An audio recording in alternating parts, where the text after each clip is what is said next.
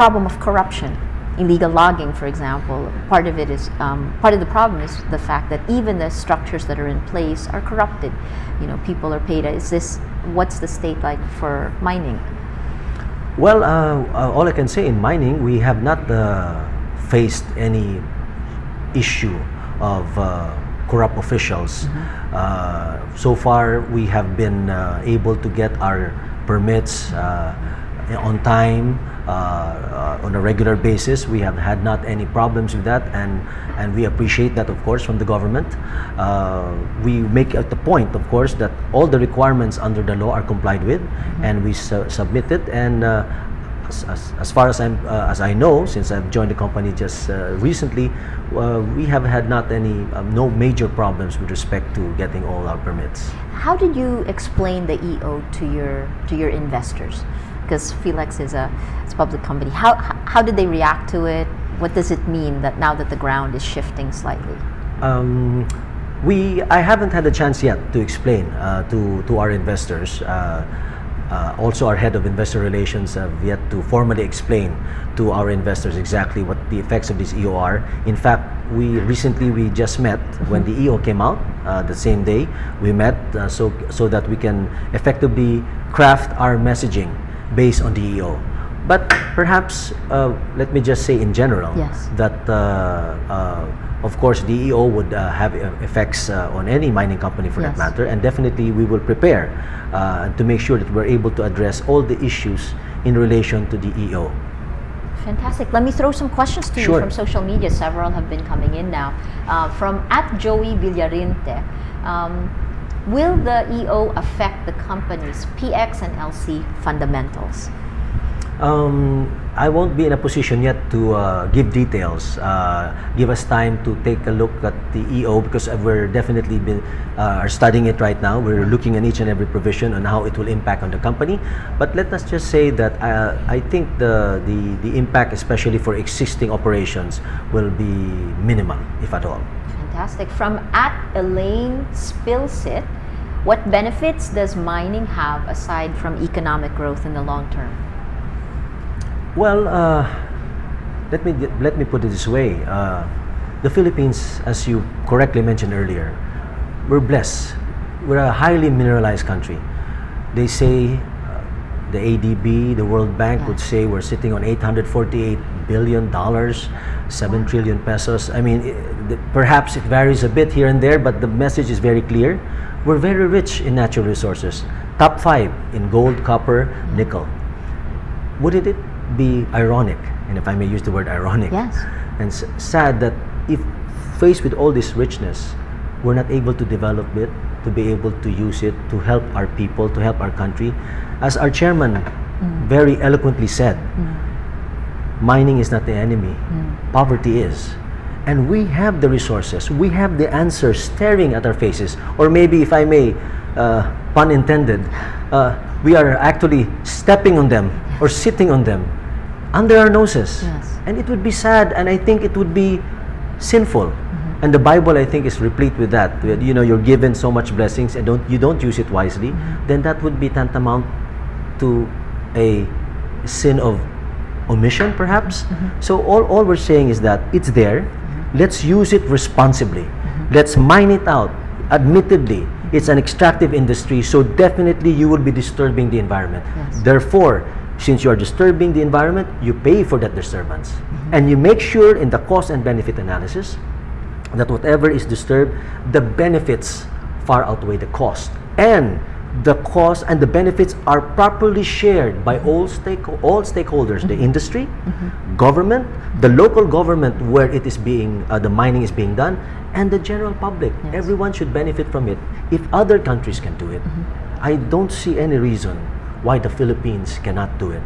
The complaint by the communities around some of the mining companies is that they don't share enough in the resources. Is this a valid complaint? Well, admittedly, there has been some complaints. We had the chance to talk to a number of local government officials, and the sad part is their complaint is that, one, the share is not enough. Although there are shares already provided for in the local government code, they feel it's not enough, as well as it does not come on time. And that definitely is something that government, together with the industry, as well as the local governments, can definitely address. All they have to do, if I'm not mistaken, would be to coordinate between the Department of Management, the local government units, as well as the mining companies, and perhaps the BIR. But if I may, of course, being with Felix, if I may, yes, please. If I may, Maria, as far as Felix is concerned, yes, of course, and our president made it very clear in one forum. He did say that our local government units get their share within a year, and this is really very good. Excellent. This is a question from Nikki Luna, at Nikki Luna, the artist. Nikki Luna, the artist. Yes. Hi, Nikki. Any adaptation measures for communities threatened by mining projects with long-standing mining operations? What do you do for the communities? Well, for the communities at present, for example, in Padcal, in Benguet, where we have our biggest gold mining operations, we have livelihood programs. We have what we call HELP. We have livelihood programs, we have environmental programs, we have hospitalization, we have educational programs, we have schools there, we have help schools, build classrooms, join government in the Adopt a School programs, sponsored the St. Louis College's scholarship. We have graduated more than 100,000 students in a number of our schools, and some of them, if I may say, are working already in government, working with Felix for that matter, and working with other mining companies and in other offices. In fact, our president, Mr. Jules Austin, who we are very proud of, is a member of an indigenous people's tribe, is now the president of the largest mining company, and he is a product of St. Louis. So we make it a point in all the mining sites that we operate, or even on those mining sites where we are still in the exploration stage, that we already provide infrastructure, and that takes the form of water, roads, electrification, that we provide livelihood, to make sure that there's ongoing livelihood within the mine area where we mine, as well as the outlying provinces, and rather communities and towns. We make sure that we have hospitals. We even have medical missions, dental missions, and all that. And we make sure also that pursuant not only to the law, but because it's already really part of our program, that when the time comes that we have to go, because mine life, as from the term life, it always has an ending. Right. So that when we leave, one, we will provide livelihood to the people that are left behind, and number two, that the mine area, or where we mine, will not only be restored to what it was before, but even better, to even put it to a state much better than when we arrived. So if Felix is a good mining citizen, right? What about all of the bad examples we've had in the past? I mean, I remember in 1987, Mark Copper, that the spewing out of the waste into the water, several, Placer Dome, I think, happened right after. How do you curtail the negative, the costs, and get the benefits from the Philippines mining? That's true, and one should never deny that these things did happen, not only in the Philippines but in other countries. In other countries, sure. It is an extractive process, right? So that has happened, and we've seen it not only in mining but in oil and in all other industries. But that did happen. These were what we call the legacy mines, and it happened at a time when perhaps we didn't have in place the more recent laws, stringent requirements. Things have changed, times have changed. What we're saying is that, of course, we can never say when an accident will happen, but we must be prepared. And that's why we have to have everything in place. In case of an accident, the mining company must be able to provide the mitigating solutions. But I guess we cannot stop because of accidents. I mean, if that is the case, then the airline industry would not thrive. Yes. Because we all know that there goes one way or the other, despite all the modern airplanes, all the modern technologies, somehow, for whatever reason, there are airplane crashes, but it will not make us stop from flying or from allowing people to fly. In the same thing, perhaps, we can say about mining. We don't want accidents. Who wants accidents to begin with?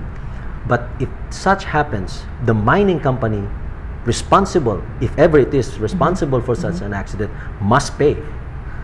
That's non-negotiable. They have to be made responsible. Yes. So you have some supporters on social media. Arnold Cesar Romero, his Twitter handle is @NadiRomero, says natural wealth should be allowed to be transformed into physical and social wealth for all. Pinoy Minero at Responsible Miner, we don't know who this is, has 2 tweets for you. Science plus tech plus responsibility equals sustainable mining. And his question is, how can we clean up the demonized image of the mining industry? You know, the only way to clean it up is to tell the truth about what we're doing. For me, it's the truth well told. The best way to convince people that mining works is to be able to show the results of good, responsible, sustainable mining. That's the only way. No amount of spin, no amount of advertisement, no amount of lobbying can ever convince somebody. You must just show that you're doing the right thing. And by doing the right thing, people will see it, people will feel the results. And in time, people indeed, in my opinion, will be convinced that this is the right thing to do.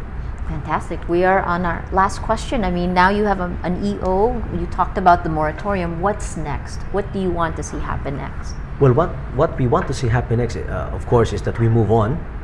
It's unfortunate that the mining industry have taken a back seat because, for one, the 1995 Mining Act was questioned in the Supreme Court. Right. So it languished in the court for 7 years. That deprived us again of investments coming in the country, and because of the bad rap that mining has been getting, yes. I guess there has been a lot of delays in as far as the processing and work is concerned, and investments are concerned. So we're hoping that with the EO we can move on. We are hoping, of course, that a lot of these revenue enhancement measures and other pieces of legislation to ensure sustainable, responsible mining and people getting what they deserve out of mining are put into place. We're looking forward to that.